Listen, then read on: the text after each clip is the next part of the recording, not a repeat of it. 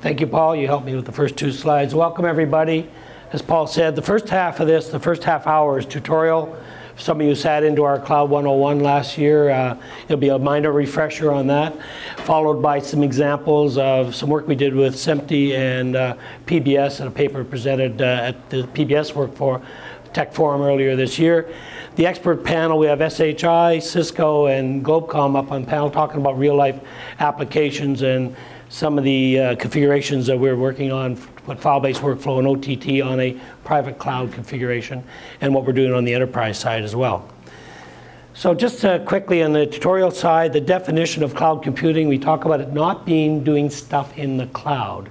We're talking about the use of a new generation of technology that started with virtualization and provides a wealth of flexibility for system designers, architects, and implementing a variety of different applications. This is the NIST definition that the industry is starting to use, and we use it, and so do our partners. It's basically the definition of a pool of resources, memory, servers, storage, security, a variety of tools at a resource level, user being able to configure it on demand without any manual help, and it's a shared pool so you can adapt to changing dynamic load conditions and to meet performance, high quality of service requirements. The NIST definition comes with a number of sub-levels. We talk about 4 deployment models, all the way from public to private cloud. We talk about 3 service models: infrastructure as a service, platform as a service, software as a service. And finally, it's all built on this resource pool that is virtualized. We're talking about having broad network access, having rapid elasticity to be able to accommodate demand and flexing workload conditions, measuring the service you can build per SIP, and on demand, as I mentioned earlier.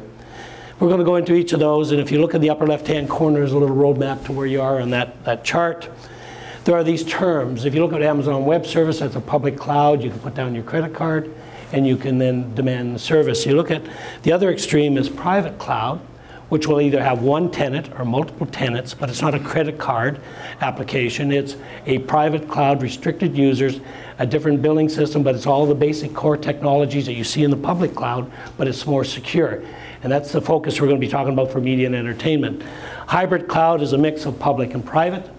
And a community can be public, private, or otherwise, but it's a group of users who want to focus on some. For example, airports might have a private community cloud, and they're sharing some common capabilities. In our case, we're talking about station groups, for example, might be a public, private community cloud application. You look at that block diagram-wise, you look at the public cloud, it's out there. A private cloud is on premises or hosted or managed, and is specific to a specific user, and a hybrid combines both aspects of those. You look at the 3 service models we talked about, and there's a plethora of different things. You can see video service as a service. Everybody's got a little XaaS these days.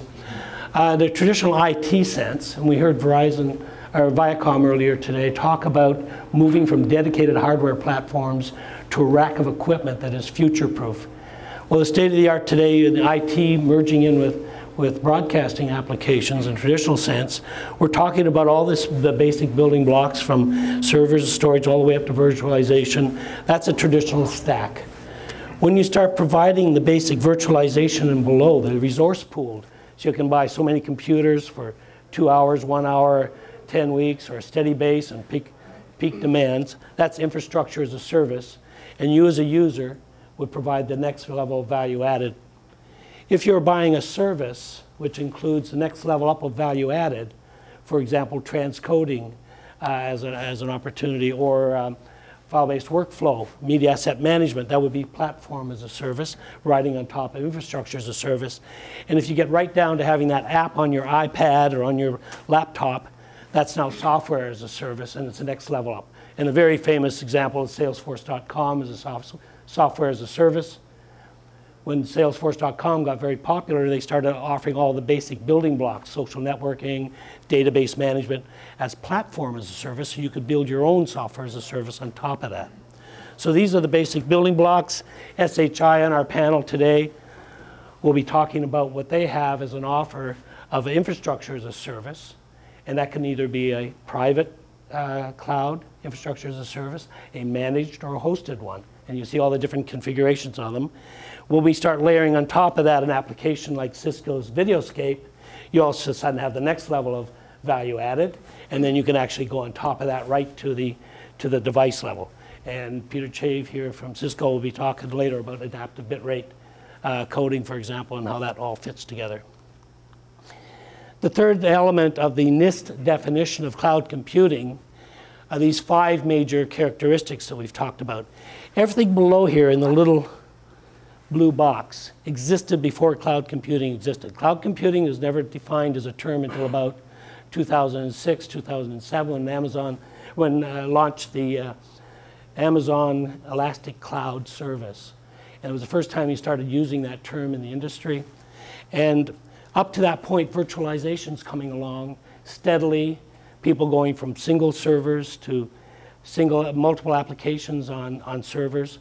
And the reason the IT developed along the old route of what they call server creep, I've got an email server, I've got an FTP server, I've got a transcoding server over here or whatever, is they didn't trust them all to run on the same machines. They all had different compatibility issues, so it was easier to just stack up servers all over and add them along, double it up for redundancy, and away you go.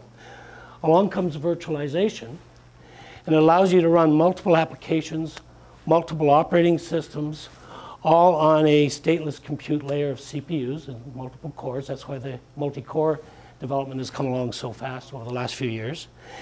And below that, a logically configurable network of memory and networking. So that's the basic build. This existed before. What's made it magic for cloud computing and why it's been enabled and why people like SHI can suddenly build a private cloud in this building and run all our operations off it is something called a provisioning layer. A single pane of glass, I can drag and drop firewalls, DMZs, servers doing this, doing that. I can create virtual machines, rebuild it. All of a sudden the Olympics coming on, I've got a load for the next 2 months. Or this example Viacom did this morning about I've got to get this out for Netflix. You can build it all up, configure it, run it. When it's done, tear it all down, and you only paid for what you use. So that's the basic concept behind cloud computing. And we tie that in with the broad network access, and that's coming along now. All the rapid elasticity you get, and away you go. One of the advantages of this system is it's self-healing. So we don't talk about one-for-one redundancy anymore. We talk N+1. I don't need a complete double server bank. What happens now, if something fails, it automatically self-heals. And once a month, you drive the truck around and replace hard drives and CPUs without ever turning anything off. It's just the way it does. Data is triplicated typically. You don't lose your data. So this is sort of the building blocks and building it up from there. One of these aspects, there are several of them. One of them is the scalability of the cloud. We heard Viacom this morning talk about it's important to be able to scale for the kinds of immediate things. Netflix, he gave his example. We have 10 days to get out this program to Netflix. That would be an example of a load. If you look at companies that are starting up today, they don't build their own server farms anymore. They start in the cloud. You look at Foursquare, you look at Zynga, the game on Facebook. A number of these guys, I'll show you in a few moments. So this little curve here, this demand and capacity curve, could either be a company that's starting up. You know, you're building up. This is what you would normally, sales forecast is always perfect, right? We all know that. So the IT guys come along and they say, I'm going to build you this much capacity and I'll put in some more CapEx and I'll build it up and away you go. So what happens, and of course it's always perfect, but what happens in reality is the actual demand fluctuates. And then if you've got a really good product, you've got a good service, all of a sudden it takes off and takes on going like. The advantage of cloud computing, because you have that virtual pool, and allows you to come in on demand and as you're required. You can set trigger points. So you automatically scale up and down as you go. And the advantage of it is you pay per SIP.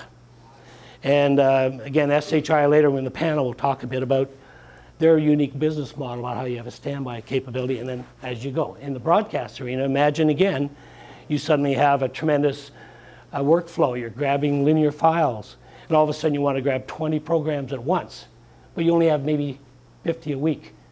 You got a big peak, go back to a stable spot, and then again you pay as you go. Or this could be the Olympics, and at the end of the Olympics it all goes down to zero again. Some of the examples. Here are a number of providers who are providing infrastructure as a service. That's the ability, like Amazon Web Service, like SHI, like Fujitsu, a number of GoGrid, to be able to basically configure your system and pay-per-use CPU servers, basically raw building blocks. There's a number of them out there. You can check them out on the website, on their websites. If you start looking at sample cloud applications, this all started out for IT. And then the world's moving to software-based solutions, so why not use it for other applications? And this is a list of the different types of applications that are currently running. These are actually off the Amazon website, Amazon Web Services site of examples. And you can go by example by these different business units. And this is the example they use for media applications. You've got Second Life, which is a 3D simulation and world environment. You've got Wowza on this side. You've got PBS in the cloud that's been there for a long time. And what you're going to see here is a mix of social network applications like Foursquare, my favorite one. I am going to go down here to the restaurant and find out I get a 15% off on my meal because I'm logging in. And you see the tweet recently, the Mars lander tweeted, and he says, "I'm now the mayor of Mars." Anyway, so for those of you who know Foursquare, that's what it's all about. Now the reason you're seeing this merger is happening, it's exciting. This is convergence at its best. But what's happening now is the average person who tweets, including me, has got about 250 followers on average. If you got a TV program with 1 million people watching it today, and you can create some interactivity and something they want to tweet about, that million, there may be only 10% of them, 100,000 of them are tweeting. Did you see that? Did you see that outfit? Did you see that car? Wow, what a cool ad, it's really funny. They got 250 followers. All of a sudden I got an audience, not of 1 million, I've got 25 million followers. They're coming in through tweet, who may come in and out and may only hit that one ad. That's what's driving this convergence of social networking along with the multimedia, new media.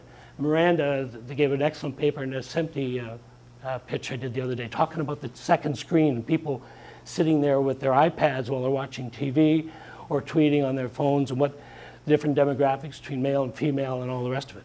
So that's what's happening in the world. So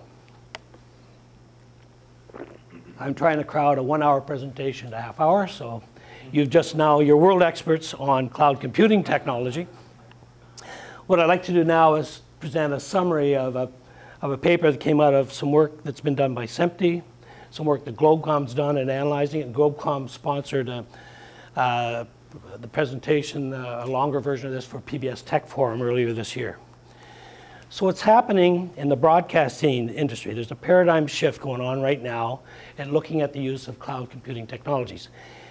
The fact is that the technology exists today to take the complete legacy broadcast workflow right through, including the last 19 point whatever megabits per second to the broadcast center, all the way from end to end in the cloud. And people say, oh my God, no, it's public, I want to protect my content and all the rest of it. Public cloud options exist, but there's all the issues of content protection. We talked about people taking runaway ads and all the rest of it. So there are concerns. So along comes private cloud technology that makes this enabled for the first time. It's like having your own private direct-to-home satellite broadcast network. At the same time that this is going on, the industry is moving from old linear tape. And I think we had again, I attended a SEMTI seminar last year where they were estimating that something like 40% of the world is converted from tape to file-based workflow. A lot of hybrid systems out there. The industry is changing, but they still have a long way to go. Then you have all these changes we just talked about for the IT industry, that all of a sudden you've got private cloud capabilities that look like Amazon, that are able to drop in with new business models. And at the same time, guys like Cisco and Miranda have gone away from these rack and stack hardware pizza boxes, and I love them because I'm an engineer and I used to build pizza boxes. They've gone to software, and guess what? You put it on a server, next thing you know, you virtualize the servers, the next thing you know, you can make it in the cloud. So that's what's happening right now, and it's exciting. At the same time, what's pulling all this is the customers. The CTO from YouTube said something like 75% of all television and other media content will be delivered over the internet by the year 2020, and I think that's actually going to move forward. We're seeing RFPs today on the street where people are moving very aggressively. Broadband connectivity is there. You guys know that. You're seeing it all the way through your cell phones and mobile devices. And the media industry itself is struggling because you got new entrants. You go back 3, 4, 5 years ago, if you wanted to have a private, a specific TV show specific to your demographics or a unique group, a niche group, you had to go and get a satellite network. Globecomm would be glad to build those for you. Guess what? Now you can go to New Line, you can go to a number of cloud service providers, and you can be pumping that over the top and have your own TV show anywhere in the world. And you couldn't do that years ago. So it's a level playing field now. So if you look at the legacy business, there's still a lot of tape out there. It's expensive. And it used to be, though, it was cheaper to dupe a tape and run it across town than it was to wait for the 2 hours or so to transmit over a high bandwidth internet connection. That's not true anymore. You can deliver this stuff in a fraction of the time with somebody like Aspera, for example, as opposed to doing it all the old FTP, TCP approaches. So that's the legacy approach. SMPTE and others will show you a diagram like this, where it's all gone to the various elements, all moving to file-based workflow. You saw or heard Viacom talking this morning about the need to capture live feeds, to make video-on-demand assets, preserving Nielsen watermarking, putting in checkpoints at the segment and the program level so you can drop and insert ads downstream, either in a cable TV traditional broadcast or in a TV anywhere or in an over-the-top solution. So this is where the world is going. Then along comes, so that is the world goes to file-based workflow in general. Then if you then analyze that and you say, which of those functions could we put in the cloud easily? It turns out this list, the ingestion and transcoding, the whole issue of media asset management, which is about a $500 million a year business today in the cloud, the hosting for over-the-top delivery, and then the direct lines into the CDNs. We were talking about both linear and the content-on-demand type of delivery of over-the-top. Archival and disaster recovery becomes a natural when you're in this environment. All the issues of quality control and testing.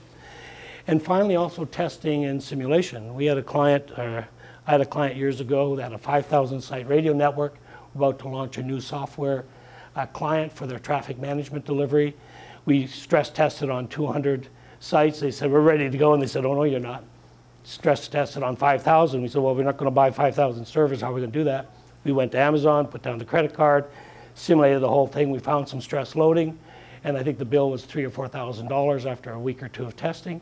That's the kind of things being used. And Silicon Valley development teams are being given credit card numbers. Go use the cloud for your development testing and simulation. So people say that's the cloud. OK, I can do that. I got the idea. I'm going to ingest a file. I got to transcode it to some format. I'll go up into the cloud and send up a 50 megabit per second stream up there or a file. It takes me 2 hours to load it. They'll transcode it, bring it back, you know, whatever my bandwidth is.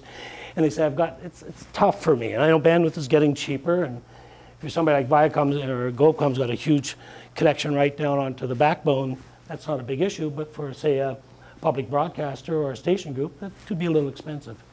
So that's the brute force approach. And most people have the objection to, do I really want to do that? Ingest, I've got all these different stages in the workflow, and I've got my database. What's the advantage? Well, the answer is, don't do it that way. Put all of the workflow, oops, there we go. Did I get it right? Is this slide? Yeah, I just want to make sure I am. So guess what? Most of the content's already coming to you digitally. User-generated content, other different types of formats. Sure, you're getting tape still, but that in a private cloud configuration, that's fairly easy to ingest and digitize. Why not ingest and transcode? Once you got the data, keep it in the cloud. Have all your workflow elements in here. Have thin clients. And now you're running off inexpensive workstations and managing your process in a cloud. Now, don't think necessarily public cloud. This could be a private cloud configuration unique to your organization or to a community of users, but it has a common feature. In a private cloud situation, for example, I can put a transcoding GPU processor in here, graphic processor unit accelerator for transcoding, that I wouldn't put in a public cloud. But in a broadcast application, I can do that because it's specific to this community or this group. And one of the SEMPTE authors talks about, and the advantage of this approach is we get hit with a disaster or a capability, or an overload, we can take the whole team down to Starbucks, get them a broadband connection, and we're still on air because it's robust, it's there, and we are basically thin clients down here. That's an oversimplification. We'll show you some examples a little later. So thin pipes are the trick to making this work. But once you're in the cloud, guess what? You are already in a native environment for over-the-top delivery, either to your own CDN, which is fairly, again, we've done some of this on our own. If you're, depending on if it's an enterprise type class where you're maybe 10,000 users, you build your own CDN here. Or guess what? You can push it out to another CDN, but guess what? They're tied to that network. They're already on the backbone. You have infinite bandwidth. It's a native environment for over-the-top delivery. Just want to make sure I'm on time here. So going one step further, there's my workflow in the cloud. I'm delivering here, but guess what? Bandwidth within this environment is free. I can transfer huge chunks of files back and forth quickly, easily, and free within this cloud activity because it's hardwired, it's a virtual, if you remember the diagram, it's a reconfigurable network. And guess what? Other clouds, that would all, because you're by nature what that is, are connected through backbone, through high bandwidth fiber connectivity, and low-cost connectivity this way to other remote locations. You could have a European operation and a, like over the global Globecomm network, for example, and a North American one, backing up here, over-the-top delivery there more efficiently than, say, here. So that's another way of thinking of the advantages of the cloud technology for this. So then we look at once that content is in the cloud, we talked about this multi-platform delivery, you start looking at what is the issue around transcoding. I want to ingest maybe live content, encode in the cloud, and then get it out. And again, we'll talk about adaptive bitrate encoding in a little later today. This is a table that's a year old. We're working on a project. There was 26 codecs for that particular application. And the same consultant I was working with at the time, just about a couple months ago, for a similar configuration, has 65 codecs. Viacom was here a few minutes ago. They talked about 8 different levels, the HDS, the HLS, and going to the MPEG dash, going from, I think, all the way up to 3.5 megabits per second at 720p down to 200 kilobits per second. So what you're seeing here are the different formats. This point of all this is if you're in the cloud, this is how many virtual machines do I need for how long, and how much is this changing? We've got 265 coming out next year. MPEG dash was on this list a year ago. So that's the advantage of being able to do it in the cloud. Once you're there, you've got these huge files. Archival is a natural add-on, and so is disaster recovery. We can feed it right out to LTO, long-term open tape formats, which is still the industry standard because of the volumes we're talking about. And again, because you can be geographically diverse, you can locate backups and combine with other LTO capability geographically and otherwise functionally within the same geographic region. Another advantage on archival, because memory is relatively cheap inside your cloud, and because it's easily to duplicate, it's on demand, you suddenly have the Olympics going on right now. You can create a low latency cache that is terabytes, petabytes, store it all in there. You have it for rapid access. It looks like it's very quick, and then only spool it off as you go. And from a disaster recovery perspective, it's all there. It's a natural archiving process, so that when you only pay for disaster recovery when you actually need it. Boom. So, in summary, the technologies are there to be able to use cloud computing technologies for end-to-end production workflow. At the same time, the industry should see this as a natural evolution, and you're hearing it from some of the market leaders, like we heard from Viacom this morning, and like we'll hear a little later from Cisco, and the guys from Miranda already talking about it. They're leading in this area. So there's 3 papers if you get the presentation hard copy. You'll look them up. These are recent ones, biased a little bit towards SMPTE because they are doing some good work in this area, and you can find that. Yeah. Okay, any questions before we move into the panel? Yes, sir. What does the inside of the cloud look like? Very cloudy. Chance of meatballs. One of the most common things I have when I'm briefing to management teams, it's not doing stuff in the cloud. You remember going back 10, 15 years ago, we had the first DTH systems. How do we plug up this encoder, this subscriber management system? What bit rates do we do? How much bandwidth, VBR versus CBR? What are we going to do? What the set-top boxes? It was so crude, but we figured it all out. Guess what? It is virtual. The guys call it a pane of glass, single pane of glass. I drag and drop my firewalls, my DMZs, my servers go in here. I can isolate LANs. It's all done on glass. You hit the button, boom, it's up and existing. And 2 weeks later, you want to configure it, you change it. So the cloud is virtual. And when Rich gets up a little later, we can ask that question to him. Okay. Good. Any other questions? Yes, sir. Is it directly apparent that this is going to save money for companies? I mean, why do this essentially? Why complicate your life? The average loading, and CA Technologies, a number of people have done the study on it. In my longer presentation, we could talk about it. The average servers utilize about 15 to 20% because of this issue of server creep and being able to isolate and be plug and play between them. So very inefficient. And that multiplies in terms of cost for power and HVAC and all the rest of it, but also on maintenance. You know, the old days of, oh, the email server went down, they call the service guy at lunch, he runs, he replaces it, and away you go. Nowadays, on the maintenance side, they just drive a truck around once a month in these data centers. They've gone from 1 per 50 servers as a statistic in a traditional rack and stack to 1 to 1,000 servers maintenance person. So you got these cost advantages. And on top of that, when you do something like, we'll talk about the SHI model later, but any of the private cloud other options, you pay for what you use. So all of a sudden you got something like the Olympics. You don't go out and rush and buy truckloads of servers and get up and running and then wonder what they're doing later. You just use for what you use and then it's gone away later. That's how Amazon got into it. They had peak loading at Christmas. And the rest of the year they had all their servers laying still. So somebody said, let's see if we can sell some bandwidth and some CPUs servers. And that's how it worked. So there are major price and cost advantages on this story. But I'm going to bring up some real experts here. Rich Place, who is lead partner for cloud services at SHI Inc. Rich, you come up. Brian Morris, who is the global director for Cisco Media and Entertainment. And also Ed Behan, who's our own VP of Enterprise Services for Globecomm. Welcome, gentlemen. So their bios, some of the bios are in the back, and I'll let them introduce themselves here in a moment. And what I had prepared was a little presentation for those of you who weren't going to be through the first half, so I can skip through those a little quicker now.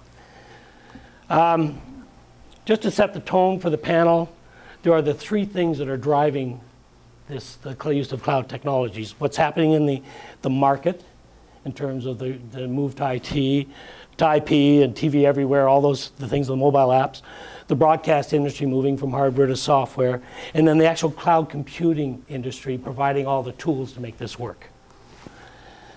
We talked about this, so I don't need to do it again. I emphasized private cloud and for a reason. And the reason for that is in the broadcast arena, we believe it's a private cloud application for all the reasons they're concerned about content and security. And so on that note, we'd like to introduce SHI. And Rich, do you want to talk this, or shall I introduce it and let you have the question? But maybe you could introduce SHI and explain a little bit about who you guys are. Sure. And why the trend of private cloud and what you see. Okay, great, thank you. So SHI is a $5 billion privately held company. It's been in business for 23 years. It started out reselling software and hardware to actually large enterprise accounts. IBM was SHI's first customer. It wasn't actually until 2008 that we moved into the SMB space, and that business will exit 2012 in excess of $1 billion. Obviously, that business was a natural transition for the company to move into both professional services and cloud services in the marketplace. So that, I'll say that traditional, CapEx model of buying hardware and software and standing that up in a data center, and the customer's requests and requirements to move to this OpEx model where I can now on demand use my IT infrastructure on an as-needed basis. And so our existing customer base that we have, as they want to make that move to cloud services, from that traditional CapEx to OpEx model, the intent there is for SHI to be there for those customers to make that smooth transition, because most customers aren't going to jump 100% into a cloud service offering, and then will want to make that transition over time. The other advantage I think SHI had is we've been profitable every quarter since the inception of the company, and the growth has been organically. So there is no long-term or short-term debt to the company, and so that really allowed SHI to be able to make the investment that one needs to make to be able to stand up a cloud service, data centers, infrastructure, a cloud operations team to run and manage that for our customers. So very capital intensive business, but obviously with no long-term or short-term debt, very easy investment for SHI to be able to make and offer to our customers on a worldwide basis. The other thing that we really looked at is, I'll say, not being a first mover into the marketplace allowed us to really assess the market and look at how can we differentiate in the market. And we really look at what we've done as a second generation cloud offering in the marketplace. And obviously the biggest concerns most companies have today about moving to cloud is all about security. And so we do have a multi-tenant cloud offering. We don't call it public. And so when you look at the Amazons and the Terramarks and Rackspaces of the world, they all have a public cloud offering where you can go up and swipe a credit card. Well, clearly once you do that, you open yourself up to denial of service attacks. We actually onboard customers into our multi-tenant environment and then provide them access to our portal environment. And then we do both network encryption as well as data encryption at rest in the multi-tenant environment. And we have a third-party company called Solutionary that monitors our external cloud environment. And so that really provides a very strong, I'll say, security offering around multi-tenant. But then we hear from customers that say, well, we can't go to a multi-tenant offering or even a public cloud offering, either due to government regulations or security requirements that our customers or our internal IT organization or company has, and so it requires us to keep data within the four walls of our premise. And there we either provide customers a private cloud implementation where they run and manage the cloud themselves, or we provide something we call managed private cloud, which we think is actually very unique in the marketplace today. Managed private cloud is where we put the hardware and software that provides the virtual machines on the customer's premise. We own it and manage it just like we do in a multi-tenant environment, and so it really provides the best of both public and private cloud, where you get the price and provisioning capability and management capability of a public cloud offering, but you get all of the security offerings in a private cloud implementation. So. And then you start to be able to get into some very interesting, I'll say, hybrid cloud implementations. So yep. Just kind of a high-level overview of the company and the offerings that we have here. What you see here are basically the building blocks these guys build. The dash numbers are the number of virtual machines. And again, think of this as either a remotely managed cloud or a hosted service, multi-tenant or single-tenant. And then now what are you going to run on it? So this is infrastructure as a service, and provides a number of virtual machines, so much storage and capacity, and you pay per SIP. There's a standby charge, and then you pay per SIP. So this is the remotely managed element of that. We can come back to this later if there are any questions on it. So then we talk a little bit about an application. You talked earlier about the nice little block diagrams with P1s and C1s. It was a generic discussion about file-based workflow.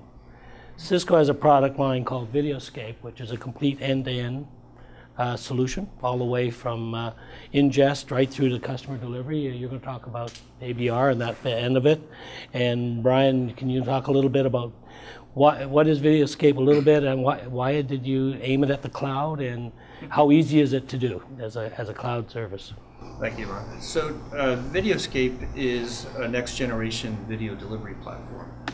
And what we've been trying to do is evolve video distribution from where it is today.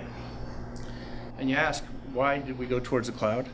We're trying to leverage the cloud, the network, multiple clients and multiple applications.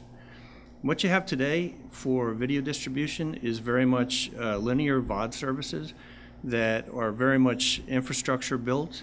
Ron, you talked about pizza boxes and things of that nature. We still sell the pizza boxes. I mean, ourselves, Motorola, I saw some gentlemen from Tamberg, we sell about $1 billion a year of pizza boxes. But they're very stagnant pieces of infrastructure. A multinational content provider today typically will run networks in the United States, in Asia, and in Europe. They'll spend in excess of $50 million to $75 million a year to deliver linear and VOD-based services. And talk about disaster recovery. They typically build 2 locations, 2 complete redundant locations that are connected via fiber services. Very expensive, lots of people, lots of infrastructure, lots of parts. And that's what today runs the majority of revenue streams that come from television services. But what are clients looking for in the future? They're looking for TV anywhere, any kind of content, any place, anywhere, to any kind of device. I mean, I think a great example, I was down at Disney World with my parents, my children and my my parents. Oops. Whoa. Nice try. Nice try. I tried to bring them along to pay the bills. But we were down there, and in the evenings, right, my children were watching TV on the iPad. It was sitcoms on YouTube they were watching, movie content, or movies we had downloaded. Only the old man was sitting there watching TV in a linear broadcast format. Mm-hmm. And on the way back, to Atlanta, again, downloaded videos, whatever they wanted was downloaded on iPads, and it takes exactly 3 movies to drive from Disney World to Atlanta. Did you buy your dad an iPad, Brian? I did buy my dad an iPad. But the point behind all of this is the infrastructure of today's linear delivery is going away, and content providers and service providers are trying to figure out how do they manage and how do they provide that experience to the end users. Any video, anytime, anywhere, any device. Mm-hmm. And it is flexible. This can be built up in small portions, large portions. What Cisco's trying to do with Videoscape is build a complete infrastructure, end-to-end solution. We'll sell the pieces, the parts, and you can build it as needed. And that's what most of the content guys, our providers and owners, are trying to figure out. How do we evolve our traditional business models to the future models? Well, we saw it's scalable as well. I mean, it's all you're working on a virtualized platform. We saw your demo system is on a server farm this big, and the recent proposal that was 3 racks wide for heavier loading. And it is all per pay per SIP if you put it on the cloud type infrastructure such as the one that SHI is doing. Yep. Cool. So that's just a little overview. It's not intended to be a sales pitch, but it's a real life application of what we've been talking about. And here's a simplified diagram of what we just talked about. I hadn't anticipated the Viacom discussion, but you heard them talking about grabbing live streams and making VOD out of it and having all the issues of having to put it out to different devices. This is the kind of system you would use for that kind of an application, both VOD and streaming. And finally, I'd like to introduce Ed Behan. Ed is the VP of our Enterprise Products Service Business. And we have a product called Tempo 2.0 now.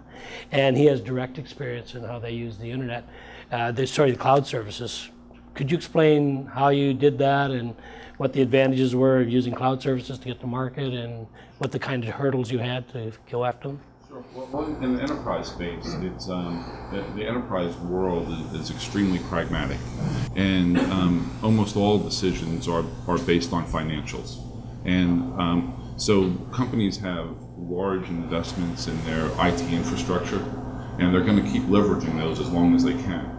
But where there's opportunities for new services, the economics drives them to the cloud.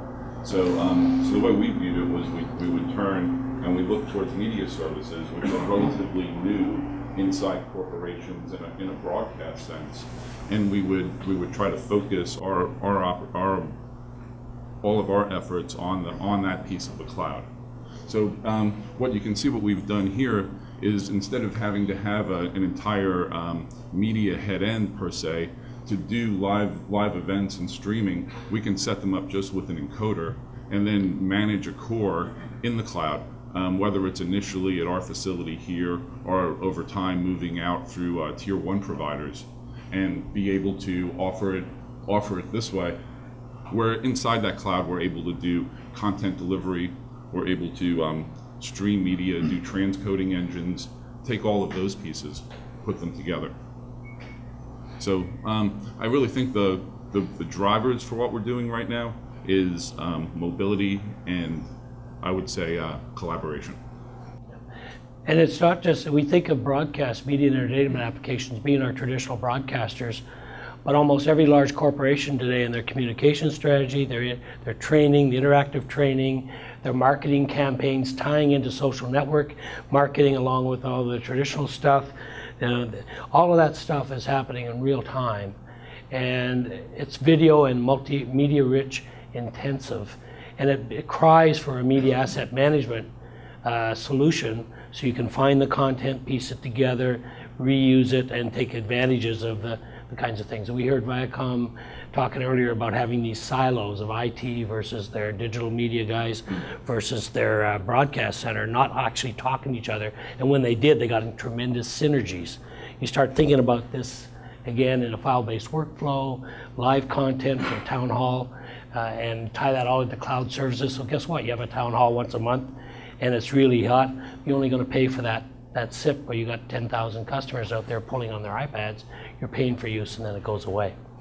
Yeah, Ron, I would add that we're finding that with most major content providers and broadcasters now, there were silos of broadcast engineers and IT engineers that are all being brought under one roof. Yeah. So that it's happening real time, and it's happening today. One of the empty sessions I attended last year, they said the toughest thing they had culturally was get the IT guys and the broadcast engineers together. You know, it's traditionally not been an easy culture switch, and so it's the way it's been going.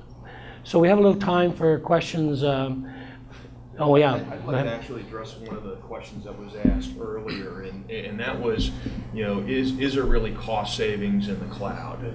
And so, you know, my answer to that would be, how many people here leave their lights on all the time? Anybody here? Well, why don't you leave your lights on all the time? Because it saves you money. When you look at electricity today is a cloud service. You turn it on when you need it, and you turn it off when you don't need it, and you don't pay anything when you don't need it. You don't own your own generator today to power electricity for your business or your home, because a centralized or cloud service from the electric company saves you money. And that's really the benefit of cloud services from an IT perspective. When you look at the economics, where you can now centralize things, you know, and historically, when you look at, I'll say, human culture, it is to centralize things when you can get the cost out of it. You know, we've done it with farming. We've got large centralized farming. We don't, you know, farm ourselves to feed ourselves. Same thing with electricity. We centralize electricity, again, to save money, and you don't have the cost of maintaining and doing that yourself. And obviously now from an IT standpoint, we're seeing where economically it makes sense to save money to be able to centralize those IT services. You don't have to worry about, I'll say, the care and feeding of the plumbing on a day-to-day basis, and it allows the IT organization now to move up the value chain and look at the applications and the business and how do I differentiate the company in the marketplace. There's only really two things you can do. It's either generate new revenue streams or save a company money. And so now, how do I enter a new market in Asia Pac? How do I save the company money by doing something different or differentiated from our competitors in the marketplace? That's the benefit of cloud services to the IT organization. Yeah. If I could add to that, I'm sorry. Yeah, go ahead. If I could add to that, Rich, it goes back to that number I talked about with content providers on a global basis. Think about that 50 to 75 million a year just to distribute linear and VOD content. That is being looked at by the engineers, but it's being looked at by the CFOs. That's yearly operating expenses just to distribute to traditional markets. Those markets are changing, and they're going to a real time, whatever you want, whatever kind of content to any kind of device. They're looking at those operating expenses in a heavy way. I mean, cut 10 million or 15 million out of that operating expense every year. That's a big deal. That's on the expense side. You look at Nielsen, and Nielsen's claims something like $80 billion a year of advertising is based on those Nielsen ratings. Yeah. And you come along with something like the C3 window where you got the VOD and you're trying to count the users if they're watching it 3 days later, that counts as a hit, and trying to drive that content anywhere, that advertising model, and trying to grab those eyeballs, because I'm watching my iPad, not your dad, but your kid. That's right. And the kid counts as a separate eyeball and maybe as another for that particular program that they're watching. Exactly. Yeah. Tom, sorry. Yeah, go ahead. I understand that the centralized concept, and the fact is that you can ramp up because that capacity is there. Not everybody's using it all at the same time. It's the private model that kind of bothers me, because it looks like just you've got a rack there. Now I've got to worry about the maintenance of it. I don't have the capability to ramp up. I don't understand the benefit of it. Wow, you're a real straight man for this guy. So great question. So, when we deploy a managed private cloud solution where we actually put the virtual machines on the customer's premise in their data center, we own it, we manage it, we provide all the services on that. So it is really a cloud appliance that goes into customers' facilities. How do I ramp up? So there's a couple of ways that you can actually ramp up. We actually provide those in 3 different configurations: 100 virtual CPUs, 400 virtual CPUs, and 2,000 virtual CPUs. There's your diagram behind you, Rich. So you get into a platform that provides you growth to be able to expand. And then you have the ability to either upgrade a V100 to a V400, or you can add multiple vCores or MPCs, managed private clouds, to what you already have today. And so it really provides you the flexibility to expand that makes sense for your business. So that's the beauty of cloud. You only pay for what you use. And so just like in a multi-tenant environment where you pay for what you use, same thing in the managed private cloud environment. The only difference that we do is we have a minimum charge, because now you have hardware and software dedicated for your use. So you're paying, I'll say, for about 30% usage of that platform. So what we will look at is what your initial usage is, and say, geez, you want to get into a platform that that 30% covers, because typically you don't go to zero in a cloud type of environment. There'll always be some virtual machines that are running. So it's really it's a great way for a company to get started with cloud at a very low cost. And I'll give you an example. The V100 that we have, the 100 virtual CPUs, the monthly start price on that is $6,000 a month. Is that model pure private? I mean, if somebody has a large resource on the premises, maybe because they just feel comfortable with the box to pick. Wouldn't you roll in apps from the outside and then say, well, you get this part of the machine, it's there on your premises, but we're using it at 40 or 50% outside, connecting to the outside. No, you make it pure private. It is a cloud appliance dedicated to your use. Nobody else has access to it. It's on your premise. It's connected to your network. And you provision it just like you would a public cloud, but it's on your premise, dedicated for your use. So nobody else has access to it. We run and manage and we'll bill the usage on that, but we can't see what you're doing with it, or from a security standpoint have any access to the virtual machines. Ramp up, and you bring another box in. But next week I need to double my capacity. Boom, another box. Or you do an upgrade from a V100 to a V400, so you can very easily upgrade an existing machine that's on premise. SHI was the platinum sponsor for this year's Cloud Expo, and when you gave your keynote address, Henry did, Yep. one of your competitors said, "Yeah, but how do you pay for it?" And you said, "We've just decided we're going to price it at 30% capacity. You get a vCore 2000. You pay for 600 virtual machines as a steady state. But if all of a sudden you got to use up all 2,000 machines, you pay for the week or so, and it goes back." And that's too bad. And they're unique in that business model. Right. Right. And that was the advantage, again, we had being able to come in with a second generation cloud offering. And that's why I invited Rich to speak here, because that's a very special offering within the broadcast community, because they do have this steady state. All of a sudden you do get 15 programs at once you want to convert to VOD, but you have this average of 50 a week. And so you peak it, comb back down again. You don't have to size it for that, whatever that 20 or 50 grabs at worst case condition. And so that's the advantage, and that's why we brought him out here for this discussion. I'd like to add, go back to the cost associated with traditional distribution, right? I mean, people are tying up satellite capacity at extremely high dollar content in comparison to what's done in a cloud-based environment. You have to look at today versus tomorrow. What he said was you could get the capacity for 100 virtual machines in your facility for $6,000 a month standby charge. And then when you peak up to, you want to talk about what it costs for 100? If you peak, it's per use. Yeah, I mean, obviously, depending upon the size of your virtual machines, it varies in charge, just like you would in our multi-tenant cloud environment, or another cloud service provider in the marketplace. I had a question about applications. One of the things that we see, a lot of application costs with various vendors for media asset management, for operating systems, for different types of requirements. How does that work out within a cloud environment? That you're talking machines, but then again, you got to put something in the machines, and then you've got to be able to utilize that. So obviously we have a whole SaaS provider program, and so everything from the OS is available to other third-party applications.